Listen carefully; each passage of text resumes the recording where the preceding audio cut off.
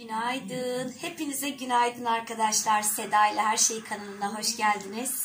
Seda hemen mutfağa girdi uyandığı gibi. Yufkamı görüyorsunuz. Tabii ki yoğurtlu börek yapacağım. Birçok defa birlikte yaptık. İkiye böldüm. 2 tanesini de tekrar ikiye böldüm ve önden alıyorum. Şöyle büzüyorum ortadan. Gül şekli veriyorum. Soldan katlayıp sağdan da katlayıp gül böreğimiz hazır. Evet. Nasılsınız? İyi misiniz? İnşallah iyisinizdir. O zaman bugünkü videomu da başlatıyorum.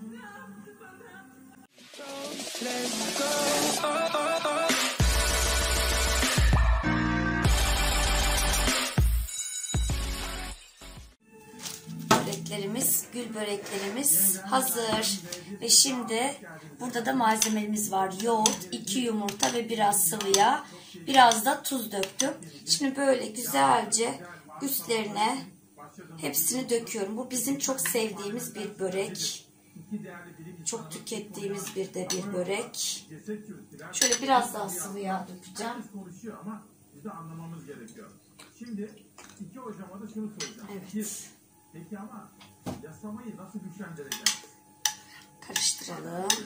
Peki ama ve şimdi bol böreğimizi dökelim. yargıyı nasıl güçlendireceğiz? Evet, ben bunları fırına verirken de sizlerin bugün izlemesi gereken vlogu yüklemek için montaja gideceğim. Sabahları yüklüyorum ben vloglarımı. Geceden atıyoruz bilgisayara. Sabahtan da yükleyip sizlere izletmeyi heyecanını yaşıyorum. Evet. Yaz tatili öncesinde planlanan ara tatil bu yıl yapılmayacak. Okullar Haziran ortasında değil Temmuz başında kapanacak. Öğrenciler karnelerini 2 Temmuz Cuma günü Bakın şimdi okullar 2 Temmuz'a kadar açık olacakmış. Hayret, Temmuz'da. Şimdi yeniden değişik şeyler geliyor. Bakalım ne olacak. 2 Temmuz ara tatil olmayacakmış. 2 Temmuz'a kadar açık olacakmış. Bakalım daha neler göreceğiz bakalım daha. Evet, o zaman böreklerim fırına. Evet, böreklerimiz hazır. Tabaklarımıza yerleştirdik. Masamız da hazır. Şimdi şu tatlış fincanlarımla güzel bir çayımızı içelim. Evet.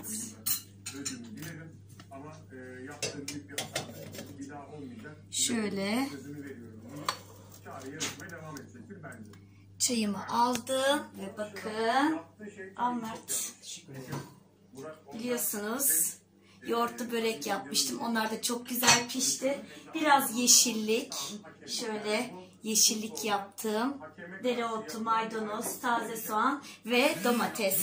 O zaman ben de şöyle çayımı alırken biz kahvaltımızı yapıyorsak hepinize iyi kahvaltılar. Şöyle yine bakır cezveme sütü koydum. Merte süt ısıtıyorum. Ve tatlış demliğimle de artık bir çay keyfi yapayım. Ne dersiniz? Güzelce evimi de süpürdüm. Şimdi bir dışarı çıkacağım. İkindiye kadar o işlerimi halletmem lazım. Sonra ikindiden sonra da tabii ki yine yürüyüşümüze devam. Mert'in sütü ısındı. Şimdi tabii ki şöyle dökme zamanımız da gelmiş. Benim sıcak içsin. Bu sütü çok sevdi. Öyle. Diğer sütlere benzemiyor inek sütü. Şöyle biraz daha koyalım. Ve tamam. Sütümüz hazır. Şimdi ben ona götüreyim. Sütünü içsin. Ne kadar güzel değil mi bakır cezvem? Bakırları ben çok seviyorum. Ben hala mutfakta keyif yapıyorum arkadaşlar. Henüz dışarı çıkmadım. Şununla her zaman mutfağımda durur ve bir de salonda da vardır. Yedekliyorum bunları çünkü Neutrogena'dan çok memnunum. Özellikle de bunu kullanıyorum. Ve bugün bakın dün almış olduğum şu Flormar'ın, neydi bunun adı? Be Tonight. Çok güzel değil mi? Şimdi bakın elime. Bakın. Nasıl güzel durmuş değil mi? Bugün de bu rengi sürdüm. O kadar güzel ki. Çok beğendim. Bu renkleri de seviyorum. Tırnakta da duruşu bu. Evet, bunu da sizlerle paylaştım. Şu anda bir de Antep fıstığı ve biraz da badem yedim. Bu saatlerde de bunu yiyorum. Günümüze devam. Sizlerin nasıl gidiyor bugün? Bizde hava çok güzel, güneşli. Öyle bize buralara bahar geldi ama bazı vlog arkadaşlarımı izliyorum, hala kar kış devam ediyor. Neyse, Türkiye'min her yeri çok güzel ve kıymetli. Böyle öğlen kahvemi içtim, yürüyüşüme çıkacağım bir şeyler atıştırdıktan sonra. Şimdi burada sizinle tarhana çorba yapmıştım dün, biliyorsunuz. Onu içeceğim, bir kase, ve yoğurdum. Ev yoğurdum nasıl olmuş ama. Şöyle de kendime bir kase koydum yoğurt, bir de yoğurt yiyeceğim. Evet, Mert'in de şurada bir böreği var. O da börek artı, bunları da sokaktaki canlılara vereceğim yemediğimiz için. Bir tane börek ve arkasından da mandalina yiyecek. Sonra tabii ki ne yapıyoruz? Sonra güzelce yürüyüşe çıkıyoruz. Tam ben yürüyüşe çıktım. Annemle babam da ekmek alıp şimdi onlar da bana eşlik ediyor. Böyle güzel temiz hava alalım ya. Dün başlamıştım. Kuşlar da yine uçuşuyor. Onlar ekmeğini almışlar. Ne yapıyorsunuz? Nasılsınız? Vallahi iyi Seda işte. Seni gördük daha iyi oldu. Ay canım, ben de öyle, sağ olasın. Millet dışarıda yürüyüş yapıyor vallahi. Aynen öyle. Yürüyüş gibisi var mı ya? Neyse, biz yürüyüşümüze devam. Bakın, İlkay'ın evine geldik. Bayağı bir boya işini halletmişler. Buranın rengi arkadaşlar bilmiyorum belli oluyor mu ama marjinal gri. Bakın. Bu da Zeynep. Bir bakalım, gel bakar mısınız? Ama çok güzel olmuş. Rengini ben çok beğendim. Hadi gidelim. Renk çok güzel olmuş. Bilmiyorum fark ediliyor mu buradan ama renk marjinal gri oldu. Çok da güzel. Burası da Zeynep'in odası. Bakın dolabına. Ben de balkonumu ve mutfağımı bu renge boyatmak istiyorum. Nasıl olur Zeynep sence? Güzel olur değil mi? Evet. Şöyle de göstereyim. Renk belli oluyor mu bilmiyorum ama. Ve burayı da kim boyadı biliyor musunuz? Kuzenim Emre boyadı. Elleri dert görmesin. Gel bir de babanı şey yapalım. Her yeri boyamışlar. Sadece bu rengi. Bakın. Burası da boyanmış. Burası da yatak odası. Dikkat et oraya Zeynep. Bakın. Kurudu değil mi Zeynep burası? Buranın rengi arkadaşlar marjinal gri. Şimdi bir de gel bir de şimdi salonda. Şimdi bir de Emre, bakın. Burayı boyayan kuzenim Emre. Helal olsun Emre sana. Usta iyi iş çıkardın ha. Ya. Vallahi bu usta bayağı bir iş biliyor ya bu usta. Baba ben de güzel yapmış mıyım? Çok güzel yapmışsın. Benim mutfağıma da çok güzel yakışacak Emre marjinal gri. Ne dersin? Balkonuma da gider değil mi? Vallahi o yeşili Baba sana bir şey He? sana bir şey Yeşili göstereceğim. kapatmak için kaç kat vuracağım? Yeşili mi? Baba ben bir He. şey göstereceğim. Bana Zeynep bir şey göster. Usta kolay gelsin usta. İnsan bir buraya getirir. Ay vardı evde, keşke getirseydim ha. Tüh.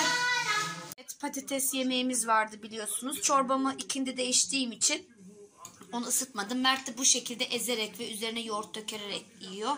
Ve şöyle güzel bir Akdeniz salatası yaptım. Akdeniz'e de benden kocaman selamlar olsun. Evet, biz yemeğimizi yerken bu arada İlkayların da duvar rengini çok beğendim. Ben kendi mutfağıma da o renk, mutfak ve balkonu o renge boyayacağız inşallah nasip olursa. Neyse. Evet, ev yoğurdundan yiyecek Mert. Ben bugün yedim bir kase. O zaman bize afiyet olsun. Evet, benim aslında bugün çarşamba günleriydi benim dersim ama benim dersim aslında çarşamba günleriydi ama maalesef salı gününe çekildi. O yüzden de bugün hocamız Kartalkaya gideceği için dersi tekrar salı gününe aldı. Ben dersime oturdum. Çayım da burada. Şimdi bugün ayı öğreneceğiz. Aydaki 12 burçtaki konumunu öğreneceğiz. Hangi eve denk geldiğini onları da öğreneceğiz. Ayın yönetici ayın burcu yengeç. Yengecin yönetici gezegeni de ay. Öyle. Şimdi ben dersteyim. Kapanışta da inşallah birlikte olacağız. Bugünkü videomu da kapatırken birlikte kapatacağız inşallah. Hocam da bu. Berna Müldür. Kendisini çok seviyorum. Çok güzel ilgileniyor. Titiz. Hepimizin öğrenmesini çok istiyor çünkü bu astrolojiyi. İnşallah öğrenip bu yolda da devam edeceğiz. Evet, dersim bitti. Bugün de ayı öğrendik. Ayın burçlardaki etkilerini öğrendik. Evlerdeki yöneticilerine göre durumunu öğrendik. Yine çok güzel, keyifli bir dersti. Haftaya da nasipse ayın fazlalık durumlarını, yani ay boşlukta, ay dolunayda, ay yeni ayda onları öğreneceğiz inşallah. Neyse, bugünkü de çok keyifliydi çünkü benim haritama da bakıldı. Yavaş yavaş okumaya, yorumlamaya da başladım. Buna da çok mutluyum. Neyse, inşallah bu işte de, bu meslekte de ilerlemeyi düşünüyorum. Nasipse, Rabbim nasip ederse.